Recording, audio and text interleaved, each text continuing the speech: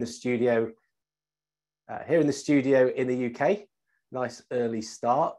I will be asking various questions. If people would like to answer these in chat, that is always cool. Makes me feel less as I'm speaking to the wall. If you want to put your videos on, again, please do. Nice to see happy smiley faces, and try to keep them smiling. That's my objective. But no, tell you in chat, can you just put a little put where you are in the world? Where are you in the world? Just type that in for me. That'd be cool. I'm near Nottingham. Nottingham, if you know Nottingham, it's where Robin Hood is from. So I'm a modern day Robin Hood. No, not really. So what have we got? Lots of Dubai, Oman. Yes, I've been to Dubai, not been to Oman. Egypt, I've not been. Bahrain, no. Lebanon, Dubai, Riyadh. Yeah, I worked in Riyadh a lot. Worked in Riyadh quite a bit. Saudi also. Nobody from Jeddah. Everyone in Jeddah is still partying, aren't they? They've been watching the Formula One yesterday. They're too tired to come to this morning. Oh no, what a brilliant. Good. And while we're just doing the chat, could you put into chat also, what is your role? So are you a sales manager, sales director, VP sales? Are you a salesperson, a BDM, business development manager, CAM, sales engineer, BDM, sales director, software? Brilliant. GM. Brilliant. Really good mix. Yeah, entrepreneur. It's everything. No, that's cool. So I will try to keep an eye on the chat. I've got assistants who'll be looking as well. If there's any questions, what I will tend to do is pick up on those at the end, though I do like to sort of keep an eye as we're going through as to what people are thinking. If there's any questions, ask it while I'm talking so you don't forget. Please do. As I say, I'll ask a couple. Some are reflective, some you might not want to answer, certainly into chat, but please answer them in your head. They're designed to help you think. So that's cool. That is cool. I'm not going to ask you what the weather's like, because the weather's going to be nice, and it's not here. It's dark, it's cold, it's wet. That's all you need to know. So good. So yes, my name is Fred Copestake. I am founder of Brindis. Brindis is a sales training consultancy. And over the last 22 years, I've been around the world 36 times, 14 times, worked in 36 countries, trained over 10,000 salespeople. So I've been really blessed to be able to do that. And whilst I've been doing that, and certainly more recently, what I've noticed are that whatever sector, whatever country, whatever area, role almost you're working in, there are some very similar challenges. So I kind of categorize these into three main challenges. Busy, Olde Worlde, and Muddled Mindset. And it's as a result of these and how we can address these and become more modern in selling that I wrote my book, Selling Through Partnering Skills. That addresses these challenges. What are the things that we as salespeople find difficult or challenging today? So I'm going to go through these. Let's just see whether these things are ones that affect you. See if you recognize these, and I'll ask you at the end whether you're 1, 2, or whether you get a full house and it's 3. Busy is all about when salespeople are running around doing lots and lots of things. They're being really active, really energetic. They're working very, very hard. But the point is the stuff they're doing isn't necessarily effective. So they actually waste quite a lot of time. They waste quite a lot of energy. They waste a lot of resource. So it's tiring for people. It's tiring. It's stressful. And we know stress is not a good thing. Salespeople become really unfocused. It's almost panic mode sometimes, rushing around doing all these things. And so we see this busy approach where when we get behind, we throw more at a problem, but without getting the results that can send people into it's quite a bad space. Another challenge that we see is Olde Worlde. So this is Old English, ye Olde Worlde sweetie shoppy. And this is about being old-fashioned. It's old-fashioned in the way that you're trying to sell. Now, the way that we see this manifest itself is that often people are too self-centered. They talk about themselves, they talk about their product, they talk about their company. They are just all about them. And the problem is customers aren't interested. Customers are interested in themselves. I sometimes see this where people are selling quite a technical product They get way too detailed. They think that the way to impress people is to give them lots and lots of information, really technical, go down right into the weeds. But again, the problem is people think, I'm not bothered. I want to understand the results that I'm getting, the outcomes that I would achieve from working with you. Now, I can kind of forgive these because they often tend to be from passion, from enthusiasm. The last one, which is poor practice, is where salespeople are just using old-fashioned techniques that once upon a time were trained because people thought they were a good idea. However, they're manipulative, they're poor practice, they're even unethical. And we see that some of these things are still pushed and they have no place in modern selling. That's the problem. We need to delete these and we need to eliminate them. The third challenge we see is muddled mindset. That's where salespeople are confused. And this we can see often coming down from the top of the organization. And what happens goes something like this. An organization says, we're consultative, we solve problems for customers, we're solutions focused. And everyone thinks this is excellent, very, very good. However, that's for the majority of the month. At the end of the month, it's, oh no, not made enough sales. Let's get out there. Let's push it. Let's try to get some sales. And it forces people to become more transactional. So the managers then get caught in the middle thinking, well, actually, am I supposed to be helping salespeople get better at sales and be more consultative in their approach? Or am I looking at a spreadsheet and trying to push people to get things and push them out the door that maybe customers don't even want? The individual's left in this really weird scenario where, which one am I? I don't know what to do. And again, they get more confused, more tired, more stressed. So all these things kind of fit into each other. So just as a quick one, again, you don't have to put a comment into chat, but I'd love you to just think, are you one, are you two, are you three? Do you recognize these in yourselves or your organization? Musa, I've seen it. Yeah. So why are practices worked in the past? Because they were the things that people did. It's only when we realized that there was better things to do that they now were better. I'm going to go through an evolution of sales, so I think that'll answer your question far better. If you've got any more questions after that little section, just please pop it into chat. Yeah, Varen's a bit of everything. Yeah, not desperately bad on all of them, but you do recognize little parts. Two out of three, mixed bag, absolutely mixed bag. Yeah, very, very common. People say, maybe not as bad as you've said. I've painted quite a negative picture, but you'll say, little bits of those. Yeah, I recognize those in myself. So, question is, what are we going to do to fix them?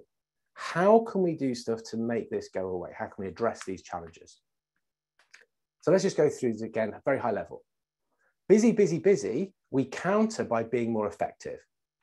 This is about preparation, planning, and using process.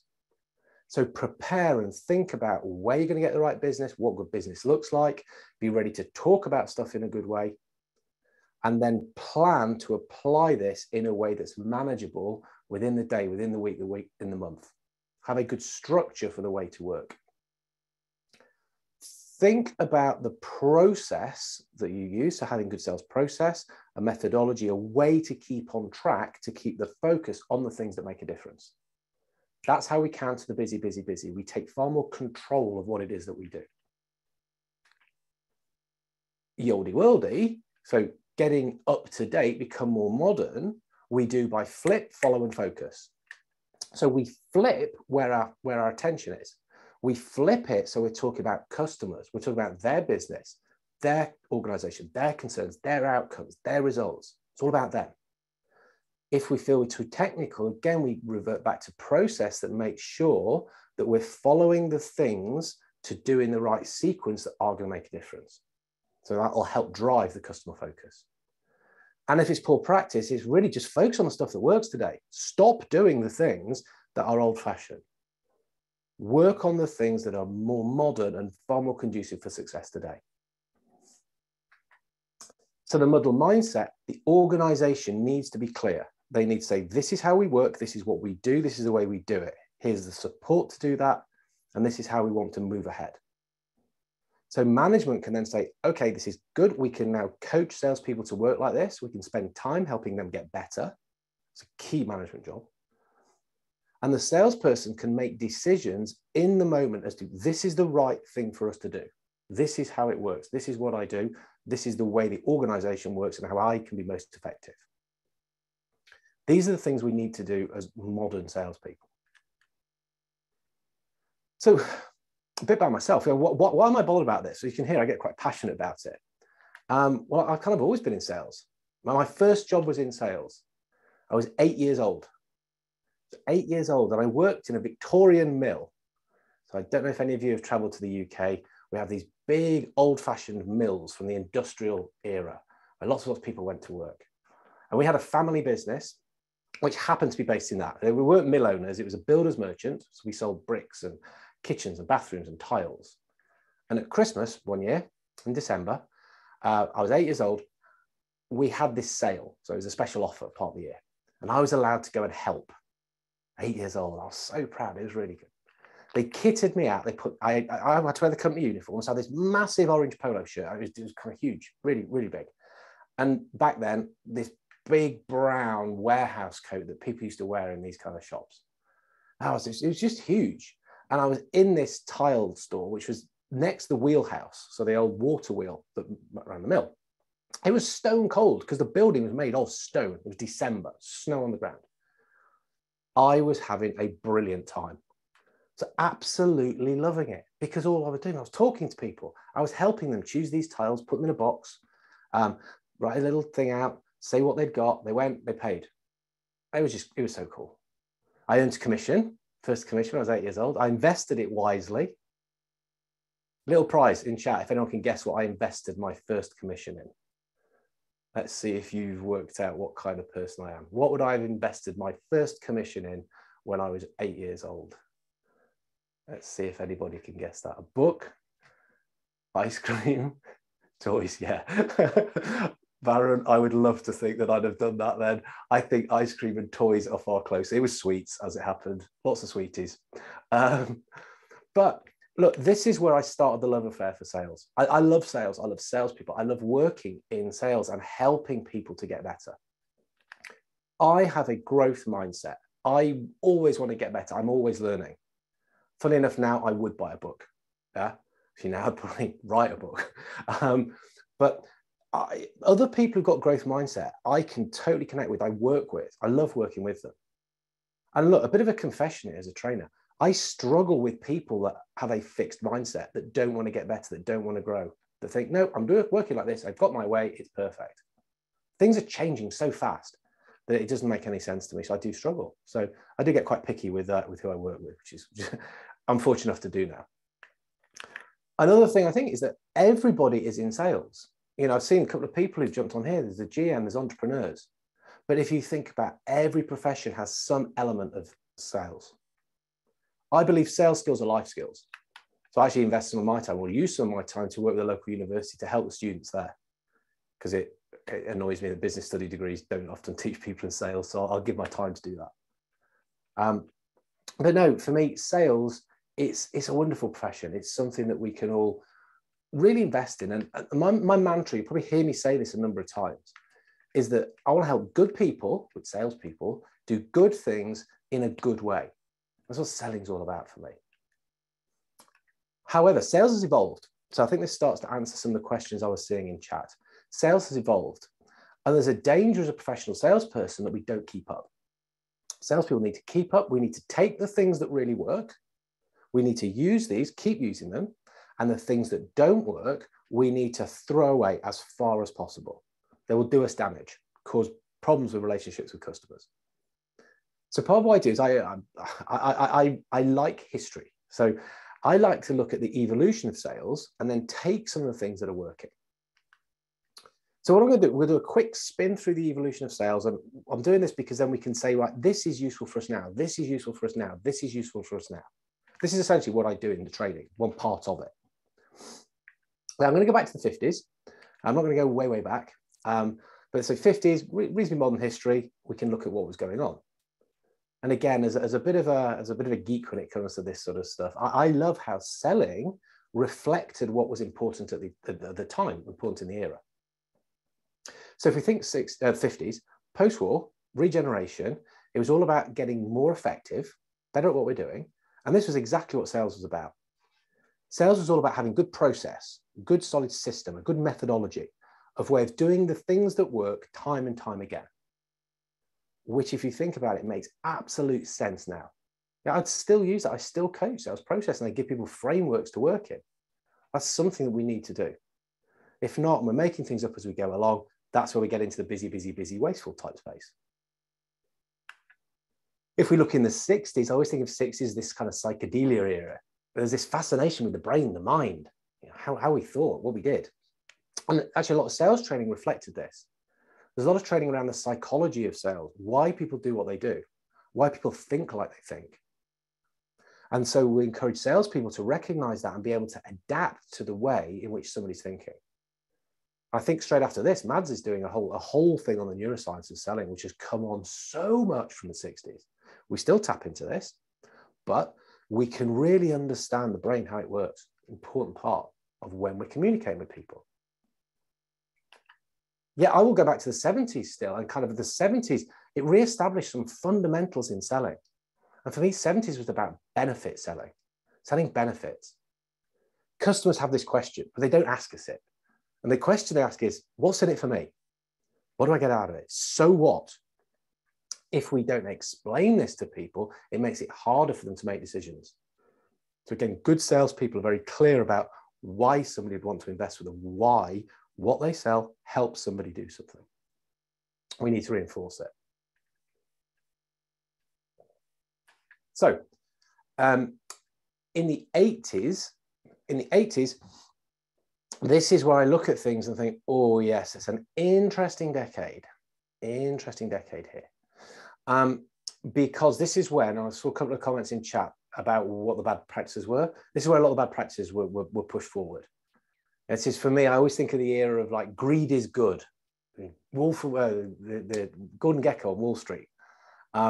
ABC, always be closing, Gengarigan Ross. The closers that were trained were just weird, a bit manipulative, trying to force pressure customers. We do not want to do that. They're the things we need to lose, totally. The one thing we can take, or a thing we can take, is that sales is, though, a series of advancements. We need to get customer commitment to move to different parts of the sale. And the more complex, the more sophisticated the sale.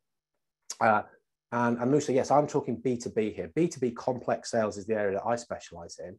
That's got lots of moving parts. Lots of people are working within the decision-making unit. So we need to be understanding all of these people and keeping the momentum moving forward.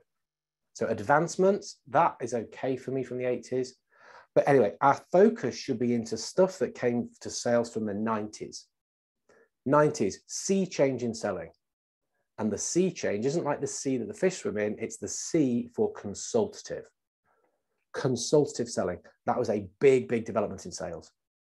Neil Rackham and his team, they looked at what was going on in sales, the best salespeople, what were they doing, why were they so effective? And they found that actually they weren't doing what they were trained to do, which is these closing techniques. They were actually asking the customers more questions. They were asking them questions to understand better, but also to help the customer understand better. They were establishing that where somebody is now isn't necessarily where they want to be. And then by understanding that more, creating more of a gap, more of a difference between those positions, they were able to help customers focus on need. That is a foundational way that anybody operating today would want to work. However, 30, 40 years old, what we need to do is add in some of the other elements that have since been in vogue. So in the noughties, we added in this layer of thinking about the value a customer would want to achieve. So we talk about value selling, understanding what it is with the customer, positioning that, proving that, showing them that this is something that makes sense for them, their business. Integral parts of the training we would do today. In the 10s, so I've been training in the noughties and 10s. In the 10s, I was talking to salespeople about developing a sales stature, having the right sales stature, being the person that was considered the go-to in their business. Yeah, they understand things and they're able to help customers. They have that reputation. Now we would talk about personal brand. So it's all about your personal branding. Back then, you know, the social media was just really starting to take off. Now, so personal branding is important for salespeople. Yeah, it's part and parcel. And some of the tools that it affords us are also important. The 20s, though, so where we are now, for me, this was all about about collaborative selling. This is the point, collaborative selling. We can take some of these things and we can be way more collaborative in the way we work with customers. We co-create, we understand value, we work on things together. We take far more of a partnership approach, use partnering skills. Whether it's a formal partnering or not, we can still use the ethos to get better at this. So that is where selling is today. Yeah, we've had some big changes right at the beginning of the decade. I think it only consolidates this. It only makes this collaborative approach and working with people even more important than ever. It's sped up the process. The evolution of sales has sped up because of COVID, because of the things that have happened. That's why I've written another book that's out next year.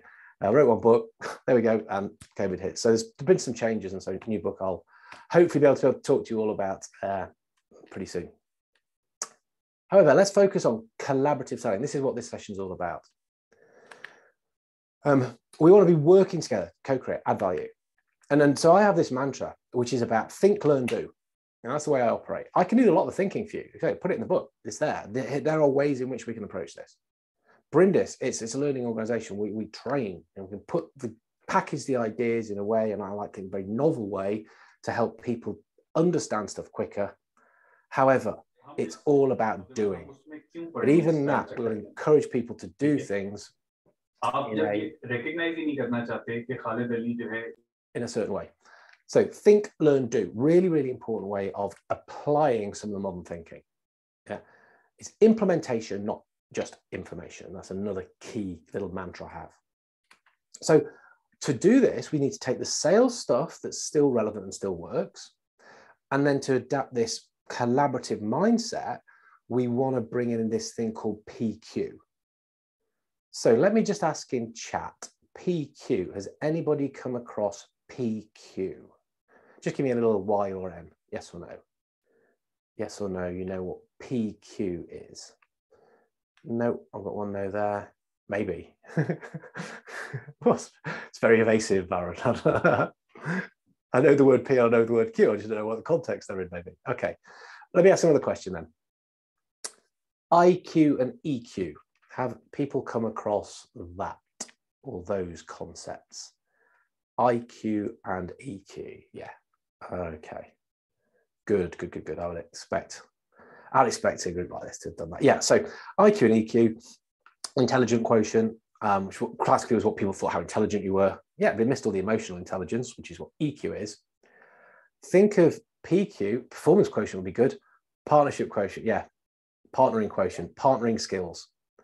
Something I came across a few years ago now, which is, it's almost like the lesser known cousin of IQ and EQ. It was developed and understood around the same time as EQ by a guy called Steve Dent. He was looking at very kind of formal business alliances and how they could work better together. You know, the kind of things when the airlines were coming together and building these big alliances because it would just work better. They wanted to do it, best they possibly could. And so they asked him, how can we do this better? And he went, did the research, came back, and to keep the story short, he said, well, it's not about organizations. Organizations don't partner, people do. These are people skills.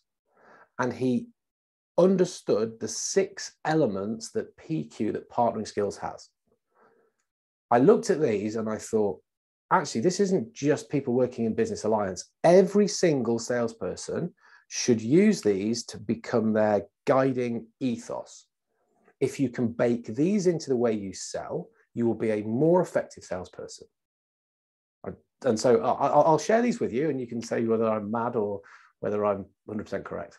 Yeah, I think it'd be hard to challenge that these aren't something that every salesperson would want to understand, but you can tell me. So these are skills, they're things that we can measure, they're things that we can develop, and then we can bring them very deliberately and consciously into how we work. There are 6 of them.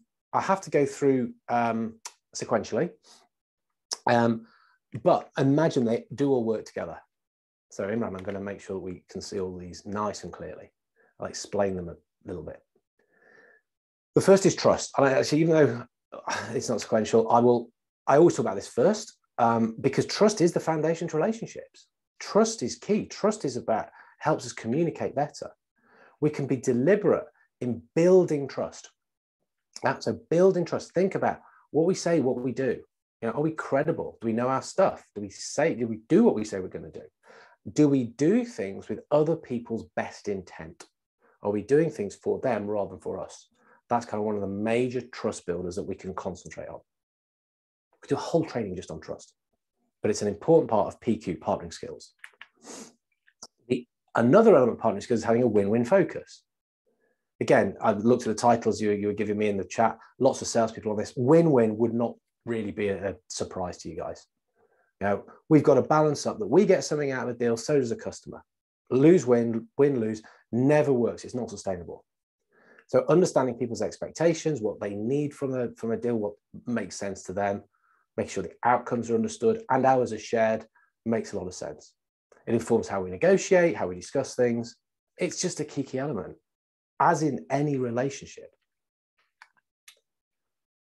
We need to be comfortable with interdependence. The lone wolf, independent, off they go on their own salesperson is not effective, or not the most effective.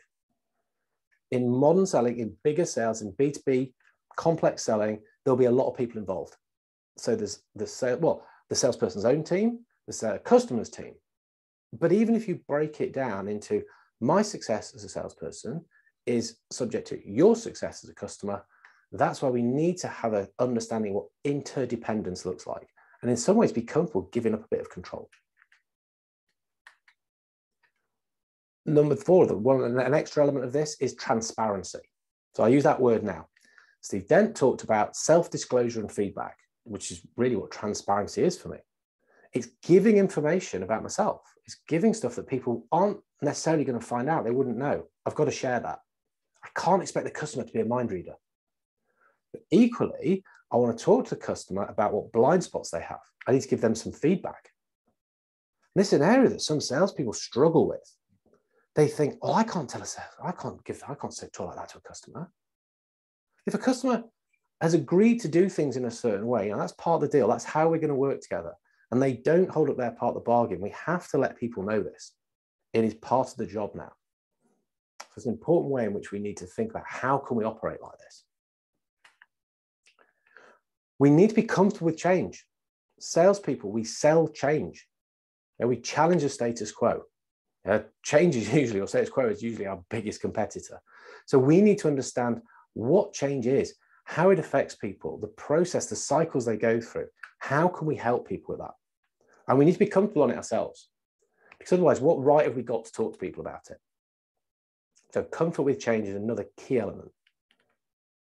And the 6th element of PQ, of partnering skills, is to have this future orientation, this future focus.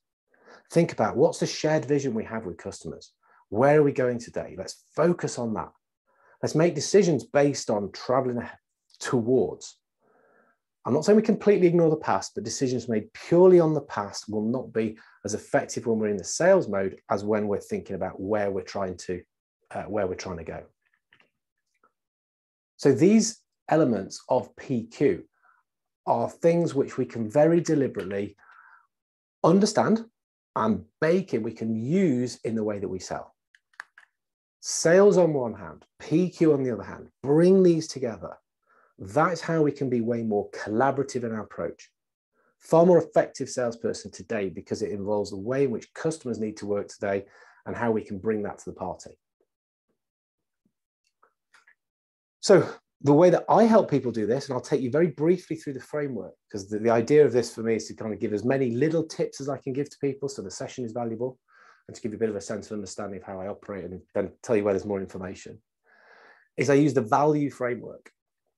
As a framework, these are different ways in which we can focus on parts of the sale that if we bring our PQ and the best sales practice, we can be way, way more effective.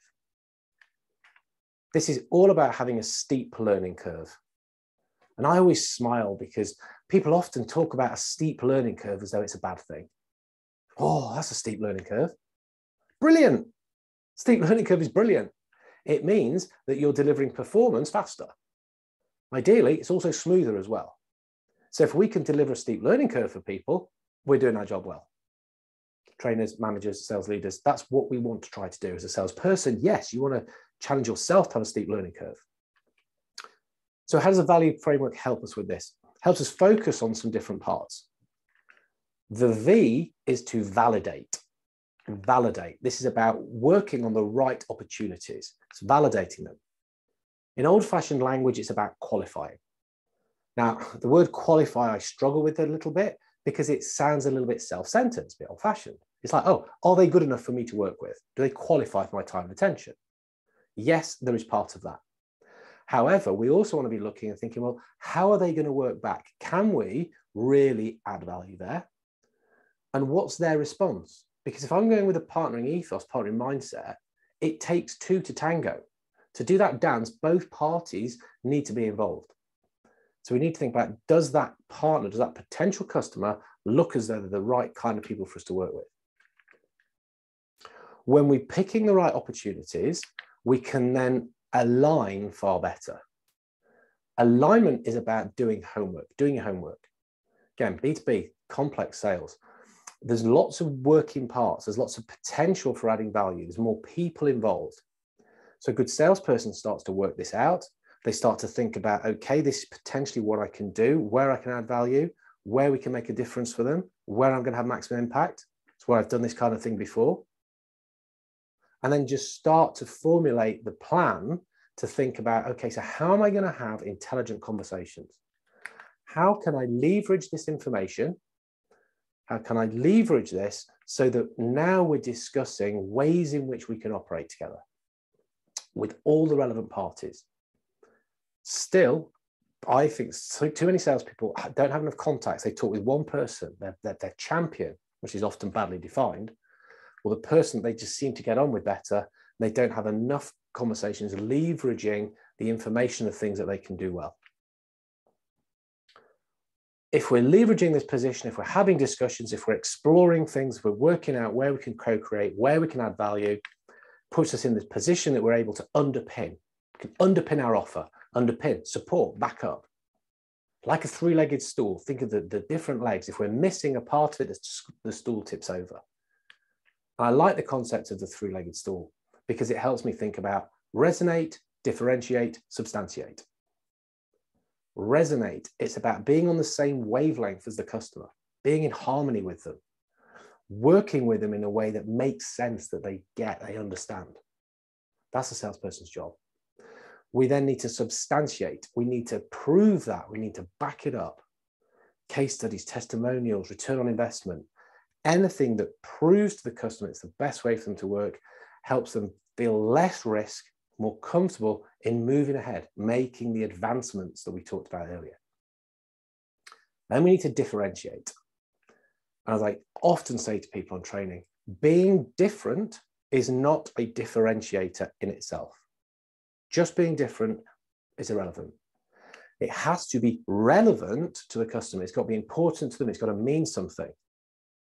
So we look for the differentiators where we can say, yes, this is where we do things. We have got a slightly different way of operating, but this is why it makes sense to you. Resonate, differentiate, substantiate. If we're not doing those, the stool will tip over. It won't be stable. If we get a stable stool, if we advance, if we move forward, we can then evolve the relationship. We can move it forward. We can make it better. We can grow the business together. That's a different, it's a different presentation, but I sometimes get, I don't know, annoyed, I suppose, about this fascination lots of companies have with new logos. New, get a new customer, right, got them, on to the next. What about growing with people that we've already got the relationships, we're already delivering value, we can scope the opportunity to do even more. Makes more sense, it's easier, it's cheaper. So we want to think about how we can very deliberately do that. The Evolve framework gives us a way just to hang around all these correct behaviors and ways of operating. I say brings the good sales techniques relevant today with PQ, which gives us this partnering mindset, brings it together. That's how we're going to become a more modern salesperson. So my next question then is this you? Is this you? It's not everybody, and that's okay. Some people may well be listening to what I'm saying and thinking, the guy's crazy. The guy's nuts. That's not how it works. Okay, fine. We differ in opinion. Some people might be thinking, spot on. Absolutely, you have described what I do and want to do better, or what I want to do. And that's brilliant as well. Yeah. So I can share things, I can help people, I encourage people to work like this because I really believe it works. That's why I put pen to paper. But you know, you've got to make up your own mind. Vanilla ice. Okay, I'm talking a lot. Pop something in chat while I have a quick glass of water. Vanilla ice. If you know him, what is his most famous song? Vanilla ice. It's a cultural test. It's a cultural test in any country. JD wants a handout with vanilla ice on. That's on my Instagram. That slide is on my Instagram, and I'll tell you why I put a photo of Vanilla Ice. And Ice Ice Baby absolutely is the song. In the song Ice Ice Baby, he actually says, "Stop, collaborate, and listen." And I asked the person who helps me with social media to prepare the slide saying, "Stop, listen, collaborate." She said, "No, that's the wrong words." I said, "No, it's the right words." She said, "No, it's wrong." I said, "No, look, I know the words. I actually sang it at my own wedding, which was a bit embarrassing, but anyway." I said, "But in this instance, I'm using this slide because I want people to think, stop, take a moment, listen to yourself, listen to your heart, and decide whether this stuff makes sense for you. If it does, and if you believe collaboration is the way ahead, then I am here to help. I've got loads of stuff out there which will help you to do this. Yeah, I want to do this stuff." That's why I wrote the book, Selling Through Partnering Skills. The information is in there. The framework, PQ, an explanation of those, a way to do the test. It's all in the book there. If you like podcasts, I do a regular podcast. So I talk to salespeople, sales leaders, other trainers, experts, people from different parts of the industry as well, about how they use PQ. Yeah. I've got some very specific episodes in there. There's lots of things happening in sales, really interesting evolutions. Using video in sales, I mean, that's really big. So I've interviewed a couple of people just about that. Producing content, I've interviewed a couple of people just about that. Mutual action plans. Yeah, mutual action plans as a way, outcome enablement plans, ways in which we can partner. Yeah, absolutely, Musa. Partnering with customers. Or if not a formal partnership, like I say, it's the partnering mindset. Think of them as a partner, even if there isn't a formal alliance. If you operate like that, you do a better sales job. That's what we talk about on the podcast a lot. Some really, really interesting discussions with some interesting guys on there. PQ audit. So again, that's in the book. If you connect with me and I'll show you connections, I can point you towards where there's a way to do that audit online. You need to put an email in, but then it'll give you a report back so you can work out what your spider diagram looks like. Rocky. Rocky is a superb app. Rocky Robot. So Rocky Robot, this is an AI chatbot. So lots of you probably use AI already, except you probably ask it questions. Siri, what is the capital of France? Paris. Okay. Rocky is the opposite way around. Rocky asks you questions. Rocky's a coach. Rocky's a coach you can have in your pocket 24/7. I use Rocky every day. Yeah, I speak to him in my head by text, but I actually can talk to Rocky now. And so by asking questions, Rocky helps you reflect. Rocky helps you think. So first thing in the morning, I grab my phone. I know people say that's bad practice. It is if you start looking at Facebook and things, but if you start talking to a coach to get the day set up, it makes a lot of sense.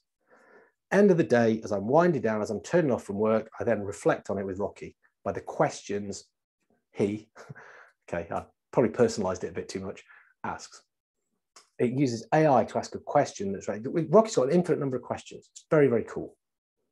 So as I say to people, because he's my friend now, Rocky has read my book. So actually you can take a growth path which talks about collaborative selling. I use this in the training. I package it in as part of what I do. But what I say to people is like, it might not be the collaborative selling piece you need at a time. It could be a piece about wellness. It could be about purpose. It could be about discipline. It could be about a number of the different growth paths that Rocky's got in there that will take you through, and daily reflection and mindset will help you with. The collaborative selling scorecard. Okay, so I'm actually going to pop this into chat now. This is something that I use in training, but also I love sharing with people because it helps you by, again, asking questions. It helps you reflect on how you are selling now. There's a bunch of quick fire questions, a couple of sliding scale questions. And what it will produce you a report using dynamic content that will tell you about how you're operating now in relation to a collaborative sell. So it uses the value framework, checks a bit of PQ, and checks something around values as well. It takes about 5 minutes to do. But if you take longer to do it and really reflect on the question, think about it, it will give you more of an insight into what collaborative selling is all about. There'll be things which hopefully as a sales professional, you'll be able to pick up on and say, okay, yes, this has helped me work out what I can do differently. So I'd encourage you to have a look at that. I would encourage you to have a look at that. So I'll just pop that in chat. If not, connect with me. Please connect with me. With my name, I can have it on all the social media I want. Nobody else has tried to get Fred Copestake. Quite a unique name. So I think I'm probably connected with quite a few of you on LinkedIn. I do recognize some names. It's good to see you here. If not, please connect with me on there. Fred Copestake. Facebook, yeah. Instagram if you like pictures. We're generally putting stuff on there, visual stuff. Twitter, I put things on there. And YouTube, I'm building the channel out. If you want to subscribe to YouTube channel, that'd be cool, because then I need to change the name. It's quite new. I've put a lot of content on there, but I really need to give a push on that. All part of my own evolution to help people. Yeah. Because I'll be transparent. I've talked about transparency. Yeah. I've got to practice what I preach. Yeah. I want to be known as the guy that brings partnering skills to professional selling. Yeah. I want to bring partnering skills to professional sales. That's my goal. You know, that's why I've written the book. That's why I do the stuff I do. That's why I build the accelerator and the way in which we train. So look, if I can help you with any of your thinking, please get in touch. I want people to be proud about being a salesperson. I want to be proud about it. Sometimes we have this stigma attached to sales. It's considered a bit yucky, a bit icky, a bit. No, it shouldn't be. We do a good job. Ultimately, for me, it is about having good salespeople doing good things in good ways. We can use sales as a force for good without a shadow of a doubt by operating correctly. The partnering mindset, considering our customers as partners and how we work as a result of that, is for me the step to start to achieve that. So that's what I wanted to get to today. I wanted to just leave a couple of minutes for questions. And it looks as though I've got stuff in here. So are we send a presentation? Yeah, we can send copies of the slides. They're mainly pictures, but that's fine. I think we're going to send, or we'll get access to the recording. I'm pretty sure we're going to do that if Varun or Nida or, yeah, Varun is nodding, so we're going to do that. Send a copy of the scorecard in there as well, or the link to the scorecard. And as sales leaders, there's a lot of sales leaders on here. I'm going to make you a special offer on that as well. I haven't decided what it is yet, but I'm going to commit to do it now. It'll be along the lines of if you sign people up to an accelerator that I'm running, so I'm going to run one specifically for the Middle East, then I will do something special just for the sales leaders so that you can make the most of it and coach it better. There you go. I've just talked myself into that. I worked out exactly what it'll look like, but there you go. Make commitments to people, more likely for stuff to happen. Right. Okay. What about handling objections? Handling rejections? Okay, so I think maybe I'll try and interpret the question. So for me, the whole part of the point of becoming better at partnering is that, and a more modern sales approach is that because we're making these series of advancements and we're working forward with this kind of mindset, it makes more sense for us to work together. We're less likely to have the objection. We're less likely to have it. When we look at objection handling, and you look at some training and it'll kind of have that as a little module, little section, For me, that feels a little bit 80s. It's like kind of, oh, I need to understand the objection. Now I'm going to batter it away. Objection, batter it away. Objection, batter it away. It's like kind of trying to do judo with the customer. MMA, try and beat them up. If we're working all the way forwards, understanding what's important to people, we can do this, we can adapt, we can work together, we're less likely to have that. And part of the value framework is V for validate. It's actually, does it make sense for us to be working together in the first place? Not everybody's a potential customer.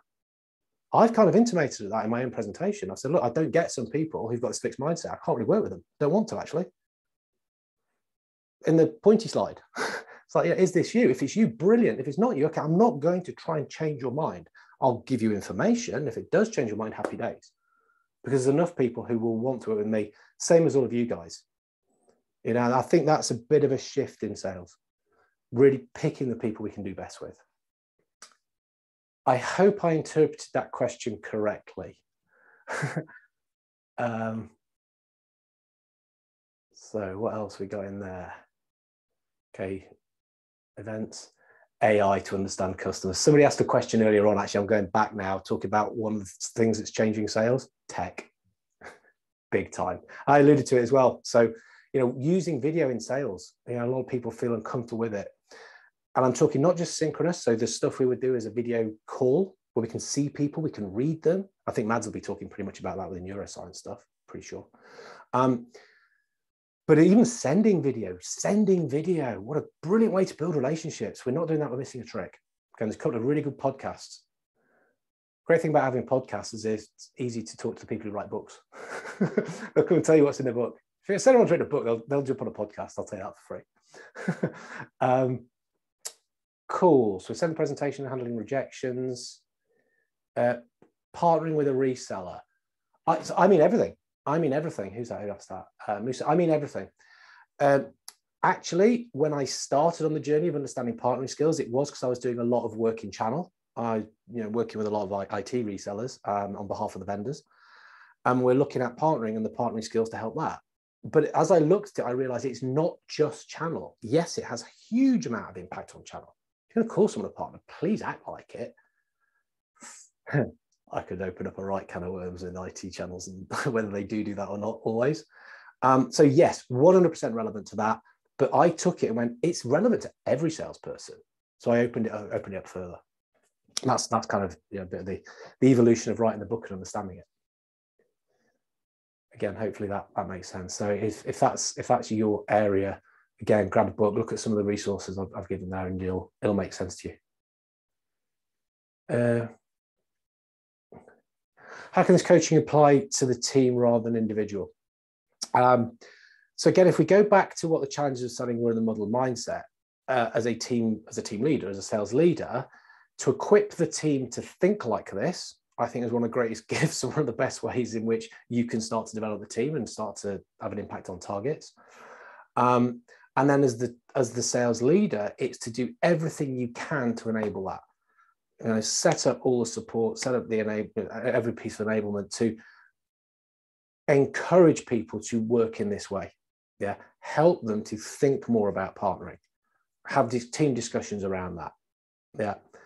And one of the things I do when I break the training down, we break it into smaller sections. One of the beauties of virtual is at the beginning of every section, we talk about the partnering skills. So there's 6 virtual modules, but we talk about one of those in each time. Just having that discussion just around partnering, just about how you apply that in your own context with the team will open up ideas. It's amazing how many ideas people have with partnering. I've done nearly 100 podcasts asking people about how they do this, and so many different ideas and what those different elements are and how they can be applied.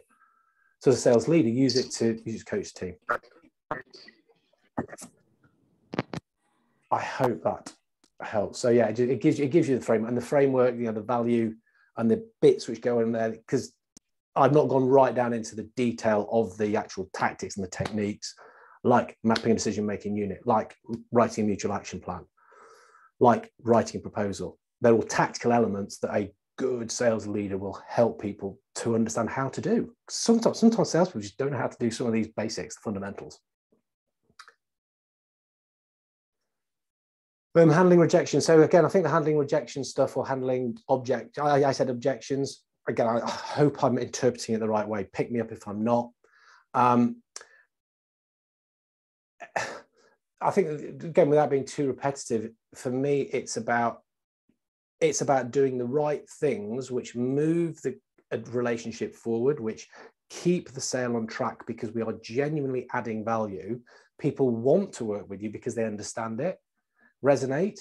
It makes sense to me. You've explained to me why. I can see what benefit I'm getting. I can understand the value.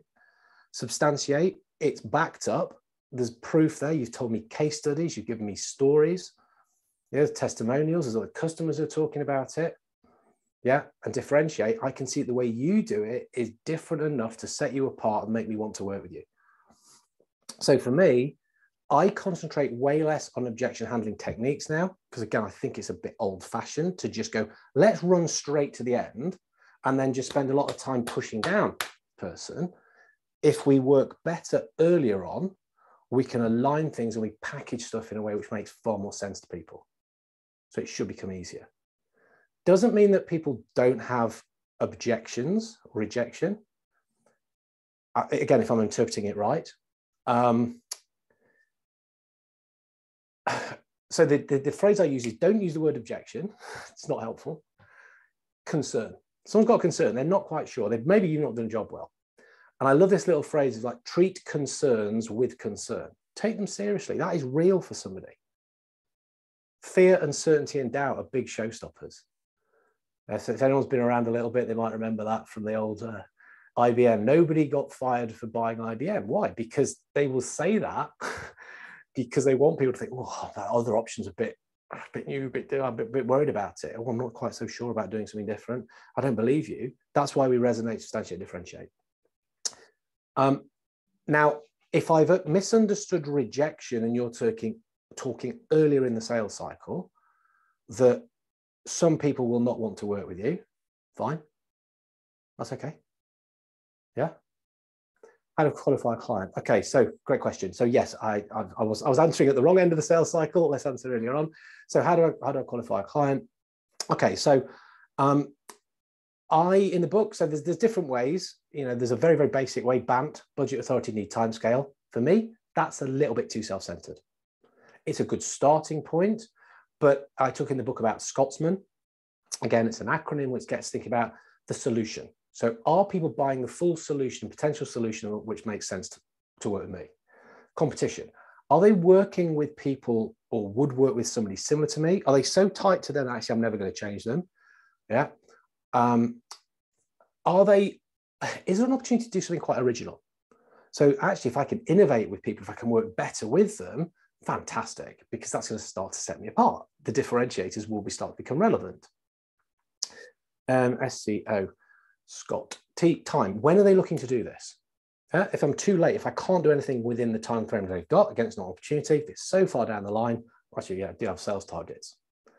Money. Again, we are commercial. It's all very well doing stuff with pure customer intent, but we need to move things forward. Do I understand how decisions are made? Need. Ultimately, do they really need? Whether they understand, they might not understand it, and that's the job as a salesperson to do that. So that's what Scotsman helps us to do.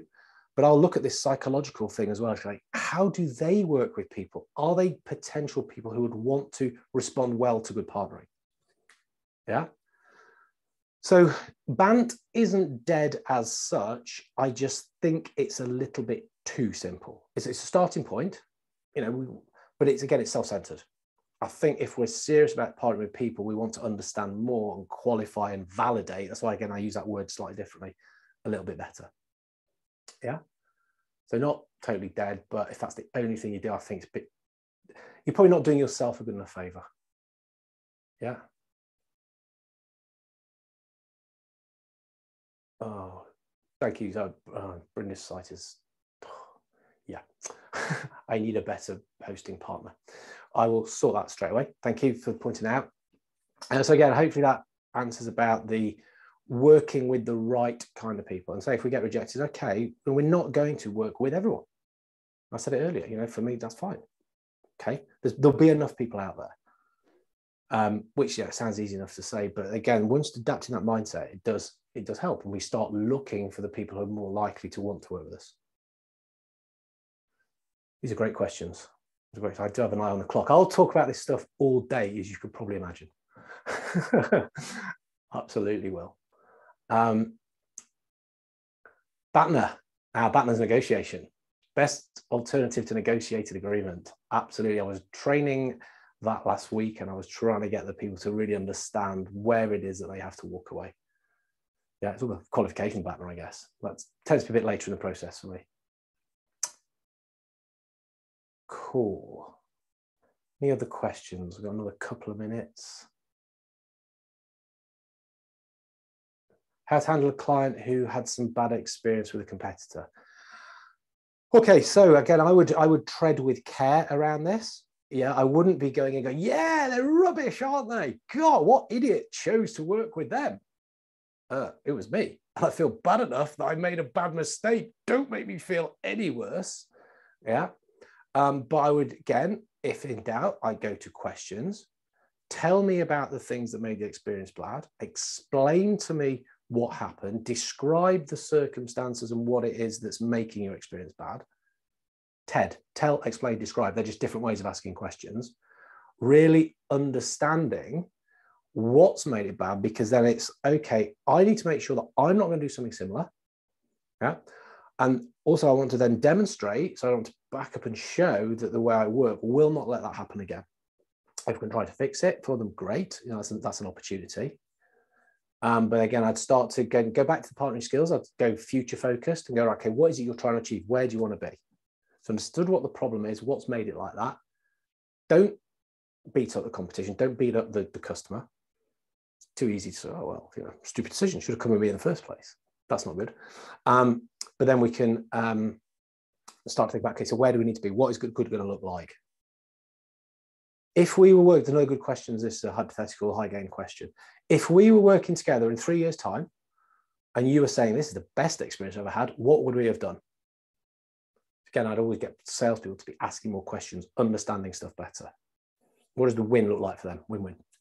Yeah. Cool. So, anything else that people like to? I say we will send the email out. The scorecard is in there. The scorecard I offer implementation calls. If people think this sounds like sort of stuff to me, I can. Then jump on that. I will jump on a call individually with you. Yeah. So Musa, just imagine if we were working together in 3 years' time, and you were saying this is some of the best training I've had, or the best customer experience I had, or it's just been a brilliant relationship. What is it that I would have done? If we were working together in 3 years' time and you were saying it was fantastic, what is it I would have done? So the question is hypothetical. If, yeah, we've gone future.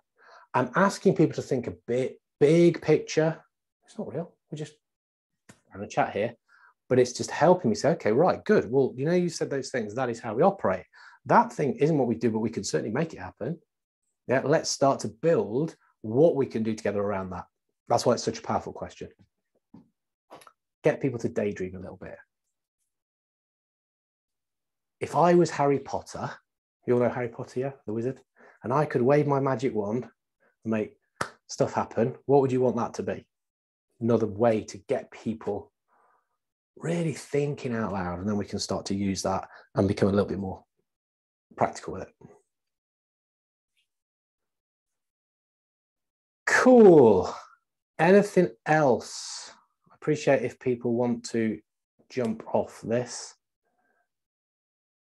I think there's another call, another thing straight after. I will happily answer questions all day. Remember, it's early for me, so I'm good.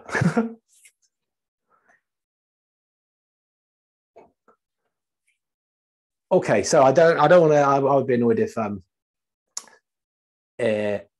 I was talking about someone else's thing. So Alvin, am I right? Is it Mads who's talking now? Is he talking today or tomorrow? don't know if you can jump off and pop in there. He'll get right into the mindset. But look, please use the resources I'm putting out there. That's my job. I told you, I want to be famous for bringing this stuff to the world of sales. I'm putting things out. Let me know. Can you give me feedback? I've told you, self-disclosure and feedback. I want feedback as well, whether it's resonating with you guys, what else I can do. If you want to work with me, again, I would love to do that. I love working in the Middle East. It's good fun. And a lot of stuff I'm doing virtually now anyway, so it's very, very easy. We're going to send some details around that. So look, I do appreciate everyone jumping on now. I hope you have. Hey, do I play what I play? Yeah, I certainly try to, Musa. I certainly try to. Yeah. It would be wrong for me not to. No, I do. I do because I'm selective about who I work with for a start. But yeah, I try and I'm always learning, always wanting feedback. Yeah. So cool. Brilliant questions, guys. Thank you for taking the time. As I say, I am available. We're going to send those emails out. Again, I think pretty much we'll do those today. Thank you. All the best to everyone, absolutely. Have a great week. I am actually going to sign off now. So yeah, I'm available. I'm signing off now, but you know, I'm here. I'm around. I'm on these channels, and yeah, I'll very happily talk to anybody about this stuff. Let's make a difference. Good people doing good things in a good way. That's what we're all aspiring to do. Take care, everyone.